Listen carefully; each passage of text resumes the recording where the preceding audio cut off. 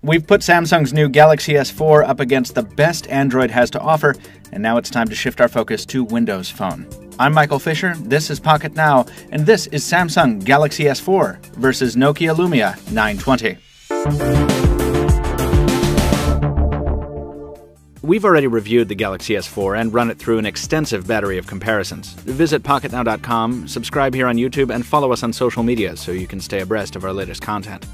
We're using the American Sprint variant here, the L720, instead of the octa-core i9500, but even considering that, it almost seems like an unfair comparison. The Galaxy S4 is fresh out of the factory, while our AT&T Lumia 920 here was released back in November. Still, for now, it's the cream of the crop as far as Windows Phone goes, and if someone was trying to choose between the top of the line of Windows Phone and the top of the line of Android, this would be a relevant comparison. So, let's dive in. In this comparison, we'll cover hardware and build, UI, camera, and some test notes. Even if these phones weren't painted in opposing colors, the differences would be evident.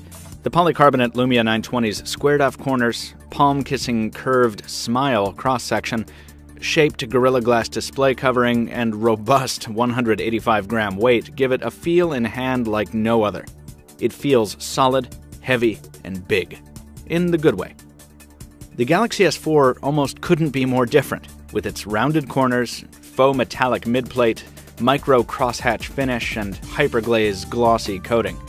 The S4 is also made of polycarbonate, but it's ridiculously light in the hand at 130 grams. We've said it before, it almost feels like a dummy phone you might handle at a retail store. Each of these devices has its ups and downs in terms of build quality. You'll notice each of them bears a few bumps and bruises, but the crucial difference is that we've been using the Lumia 920 on and off as our daily driver for about 5 months, and we only took delivery on the Galaxy S4 a few weeks ago. The Samsung product's Gorilla Glass 3 display protection is holding up fine, but the rest of its casing scratches incredibly easily. It's too early to make a definitive call on which one is more durable, but make no mistake, our money's on the Lumia. We just wish we didn't have one of the defective units that lets a lot of dust into the front-facing camera lens. And we wish Windows phones were friendlier to the idea of notification LEDs. Samsung's is here on the S4, and it's as big and bright as usual, which we love. In terms of horsepower, there's a generational gap here. The AT&T Lumia 920 is powered by last year's American darling, the dual-core Qualcomm Snapdragon S4, running at 1.5 GHz and backed up by a single gig of RAM. Powering the Galaxy S4 is the newer quad-core Qualcomm Snapdragon 600 at 1.9 GHz and backed up by double the RAM. The Samsung device also offers a choice in memory capacity and microSD expansion, and its 2600 mAh battery is user replaceable. Lumia owners need to be happy with 32 gigs of onboard storage and a 2000 mAh battery they cannot replace. But the silver lining of Qi-compatible wireless charging is nice, though Samsung has announced plans to build that functionality into S4 battery doors this summer. On the radio side, both of these phones feature LTE support, in addition to their respective 3G suites, but the Galaxy S4 steps up its Wi-Fi offering with AC support, it one-ups the Bluetooth 3.0 on the Lumia 920 with Bluetooth 4.0, and it features an IR blaster and a host of other sensors. Again, you can tell which one of these devices was just built yesterday, and which one's been around the block a few times. Moving on to the display, it's very clear that Samsung has been making smartphone displays for a while. Shoehorning a 1080p 5-inch Super AMOLED into a frame as small as the Galaxy S4's is quite a feat. But more importantly, the results are incredible.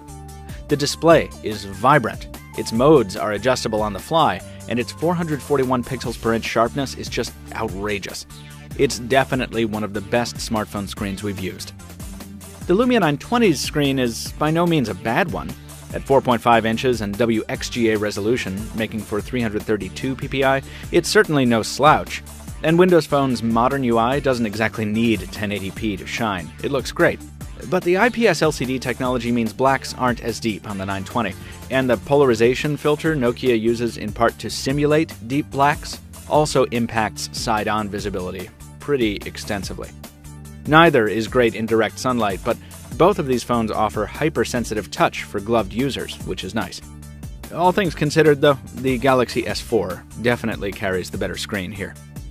That screen is also used to greater effect on the Galaxy S4 through a gesture-based interface, though the usefulness of the hovering Air View functionality is up for debate. Actually, that holds true for almost the entire suite of new features Samsung has lumped into the Galaxy S4. It's not just an Android phone, it's a TouchWiz phone, and that makes a world of difference. We've covered the full extent of Samsung's feature offerings in other GS4 videos at Pocket Now, so maybe the best way to condense it is this. There are more features on the Galaxy S4 than most people will know what to do with. So many that Samsung has built in an easy mode to allow new smartphone users to gradually acclimate to the massive array of add-ons this phone includes. By contrast, Windows Phone 8 is like easy mode, without sacrificing the core functionality of a smartphone.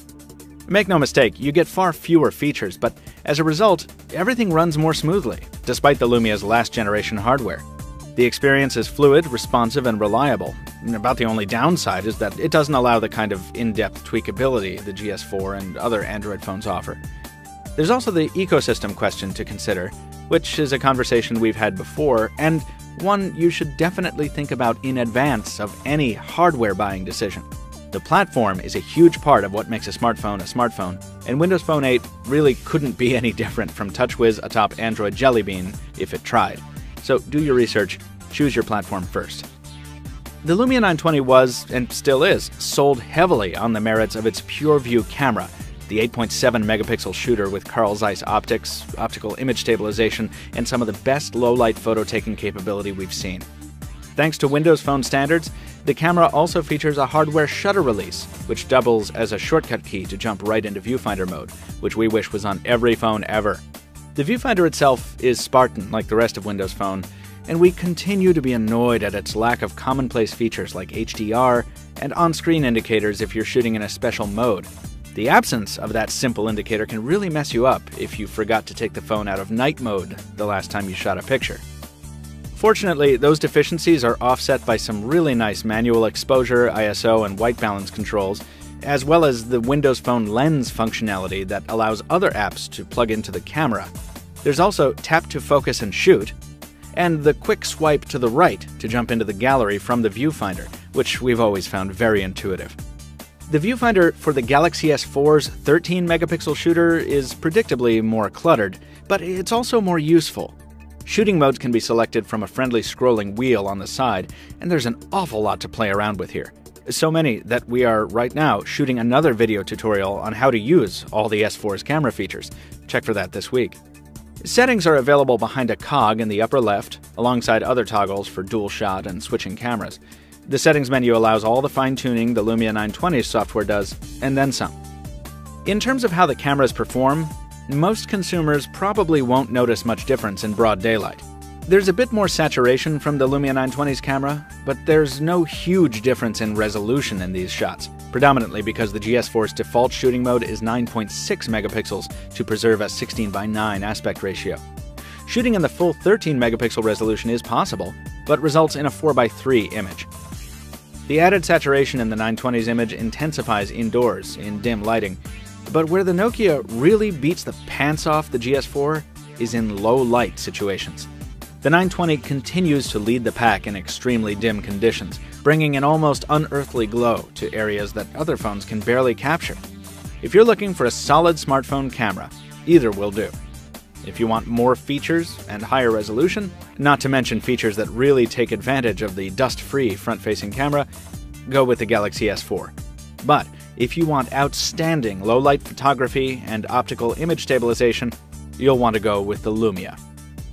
Network differences prevent us from making too detailed a comparison in terms of speed and call quality, but fortunately, in our area of Greater Boston, these were about on par. Call quality is similarly even, with callers telling us we sounded okay, but not great, on each phone. On our end, the Lumia 920 produced the warmer sound through the earpiece, with rich side tone we really appreciated. Samsung has moved its loudspeaker lower on the device and expanded its size greatly, which gives it a much louder, deeper sound than its predecessor on the Galaxy S3. Still, the speakerphone on the Lumia 920 seems to be the bassier and the louder of the two. Just watch out how long you go listening, though. Battery life has never really been the Lumia 920's strong suit. Maybe it's because of our comparatively ancient launch day device, but the 920 couldn't really keep up with the battery endurance of the Sprint Galaxy S4 variant. Your experience will vary depending on your usage, but considering the extra capacity and removability of the S4's power pack, it shouldn't be a surprise that we'd recommend the Samsung device over the Nokia one for road warriors. As we mentioned in episode 12 of Pocket Now's After the Buzz series, the Lumia 920 is aging very well.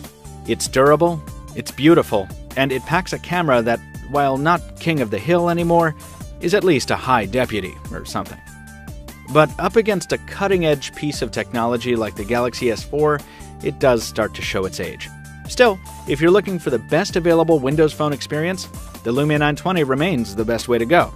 You just need to decide whether you want to buy it or wait for its successor, which we're expecting to see revealed somewhat soon. And in the meantime, if you can put up with its boatload of gimmicky software features and almost toy-like build quality, the Galaxy S4 sits shiny on the shelf, ready to take your money. The question underneath it all is, as always, Android or a Windows Phone? In this instance, either path you take, you'll be getting one of the best examples of each platform. Folks, we have so much coverage on the Galaxy S4 and the Lumia 920, and obviously our coverage is not over yet. So visit us at PocketNow.com, check out the rest of our channel here on YouTube, drop us a like if you enjoyed this video, leave us a comment if you have some feedback for us, and as always, thank you for watching. We'll see you next time.